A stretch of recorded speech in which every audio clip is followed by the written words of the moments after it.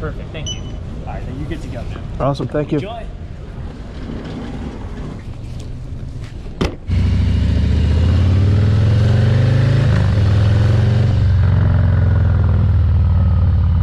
Hey guys, this is Dan with Gears and Gadgets. Thanks for tuning in. That is right, I went out and bought the GoPro Hero9. I am really incredibly happy that I did. As you can see, it also has the Media Mod on here as well. At the end of this video, I will get into doing some audio comparisons with the Media Mod on there because I haven't really seen a lot of information out there with the Media Mod. Now, what this video is not going to be is the comparisons of the Hero9 video quality compared to the 8 and the 7 and the 2.5s and the Max. There's a bunch of other videos out there where people put all these cameras on a board and do all kinds of crazy video comparisons. What I want to talk about is the difference between these cameras from a usability standpoint and where some of the features and benefits come in, where people that are considering these cameras, especially somebody that's kind of just getting into maybe wanting a GoPro, their first GoPro, or relatively newer, or a smaller YouTube channel. So with that being said, let's go ahead and take a look at the current offerings from GoPro right now. So looking at all three cameras, I'm not including the Max, just the 9, the 8, and the 7, I think the biggest story is that the Hero7 for $250 compared to the Hero9 for $450 is probably the steal of the century when it comes to GoPros. And you might ask, well, why are you skipping the Hero 8? And I'm going to go over that shortly, but I personally, if I was looking for a GoPro and I was looking at all the pricing, I would only be comparing the 9 and the 7 because of the fact that the Hero 8 had some very limiting design features to it that we will go over when I show you that camera in a moment. The 7 at $250 I think is an absolute steal. I love the 7. I still moto vlog with the 7. That is the camera that's always on my helmet and will continue to be on my helmet. I will not run the Hero9 in that setup because, well, it's too expensive of a camera and it's also unnecessary. Now between the 7 and the 9 has a 20 megapixel sensor and the 7 has a 12. That's a pretty substantial bump up for the 9, but again, for moto vlogging and for your average person, I don't think that people that are watching YouTube channels or videos that you're making are going to be able to tell the difference one video to the next. Now, sure, if you put those two videos side by side and cut them right down the middle, you're going to see that difference, but I really don't think people are going to be able to tell a huge difference enough to justify a $200 price bump. Yeah, the 9 shoots in 5K, the 7 shoots in 4K. Again, from a usability standpoint, most people that are out filming and putting YouTube videos and running channels, they're not shooting in 4 or 5K because the file sizes get really large and it just is a slower editing process.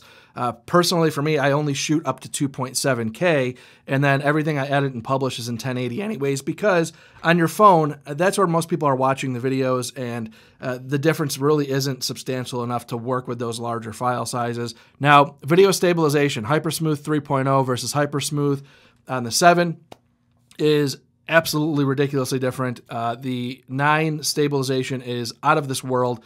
There is a video sample at the end of this video of me walking around the garage, shaking the camera around so you can see how absolutely ridiculous the 9 is now. But sometimes in a moto vlog setup, or if you're biking or some of these action sports type setups, if the video is too smooth, you almost lose a little bit of the emotion of that's created by the motion. And sometimes you can smooth video out too much. The front screen, obviously, yep, huge deal. Pretty important for people that are vlogging. And removable battery, it is a much larger battery on the 9 now, so we'll see how that plays out in the future. And then a lot of this other stuff I don't really care about. Photos, personally, I don't do photos, the night lapse, all these things. I don't really use any of those functions. To me, it's just added features that they can put on some marketing material, and I'm sure other people use it, but personally I don't, so I can't speak to it, and I'm not going to just make things up that I don't really use all that much. Now, live streaming 1080p. I did a live stream the other day, Tuesday when I bought this camera. I live streamed my ride home on my bike, and I streamed that through my AT&T hotspot. The beginning of that live stream, which I will link up above here, you can watch it. I suggest you do. It was pretty wild. It was in an area where there are some dead spots with cell service. So the beginning of the video kind of had some bitrate issues going on, which I expected was going to happen with a 1080p video. But going down the highway 75, 80 miles an hour, this thing streaming at 1080 was insanely good. compared to any streams I've ever tried on 720, this was actually better at 1080. A lot of that has to do with the service that you have at the time, so I can't totally credit that to the Hero9 because there's a lot of different variables, especially when you're ripping 80 miles an hour down the highway. That pretty much is all of the feature sets that I think is really worthy of any sort of discussion. In my opinion, I think the 7 and 9 are the cameras to talk about. Now, for a lot of the things that I disliked about the 8, kind of also forced me into starting to use GoPros in a bit more of specific roles. And for that, I'm actually kind of happy because it's been really nice to be able to have dedicated cameras. I know that a lot of people cannot do this type of thing. I totally understand that. Not too long ago, I also couldn't myself. Now, the Hero 8 was kind of my vlogging camera handheld on the tripod. The 7 is my dedicated moto vlogging. It's what goes on my helmet. I use that specifically for that role. And then the Max 360, the 360 camera goes up on the handlebars, and that becomes a super versatile camera where I can kind of frame up any shots that I want. And it works out perfect. I love it that way. And then the 2 5s that I have down here, they're basically just used as a B-roll camera. So when I did a suspension video on my truck recently, I had to mount a camera underneath the truck. I use those because if one of them falls and gets run over, which happened on my channel years ago with a Hero 4, well, it's not such a devastating thing to have one of your older cameras that are kind of obsolete get smashed.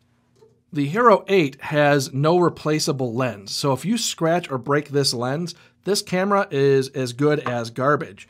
Versus the Hero 9, which you do have to pull it out of the Media Mod. You can see if you have any issues and you break this lens, you just buy a new lens and your camera is still good to go.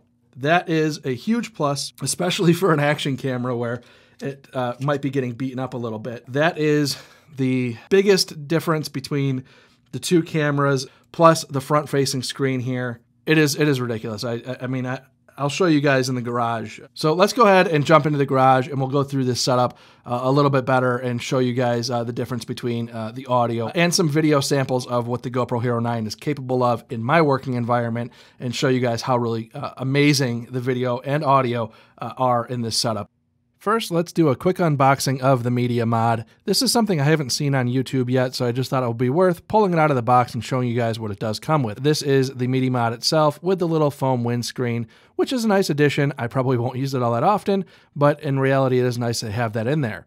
Now, this is why I went with the Media Mod. It does have these external ports for an HDMI, USB-C, and the 3.5mm audio jack, which I think they should have put on the camera itself, but that is a different discussion. The clips here are actually really stout. The new clips actually have a little spring load to them, which is really nice, so I don't foresee those coming loose. It basically is the same clip on both the camera and the Media Mod. So you just pull off that door, slide it in. It's really that simple. That is the Media Mod assembly for the GoPro Hero 9. It is a really nice polished package.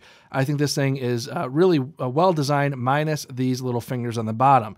They are very difficult to get to if you don't have nails, and I did find that to be a bit cumbersome. Now for me, I always leave it on the hand grip once it's installed, so it's really not a big deal, but I did find using one of these thumb screws works out perfect to get that thing poked out of there and then get it mounted. And like I said, once it's on here, it pretty much for me will stay there all the time because the hand grip there is really, really versatile for framing shots, and it just stays there. And here you see the foam windscreen, which pops on there and actually does have really nice positive retention, so I don't see that falling off, but I won't keep it on there long term because the way that I set this camera up, you see that I run the Lume Cube light on the top, which this is the LC panel 112. I will link that in the description down below, as well as the Rode Wireless Go microphone that I run as well, and that stays on there pretty much all the time, and when I shoot, I use that microphone as much as I possibly can. This becomes my setup all the time. So let's go ahead and I will show you guys some audio samples and video samples now. So this is the Hero 9 right now with just the regular camera, front-facing, with a fan running in the background and the air conditioner going at the same time. So I will go ahead and turn both these off so you guys can get an idea of the audio as it is right now.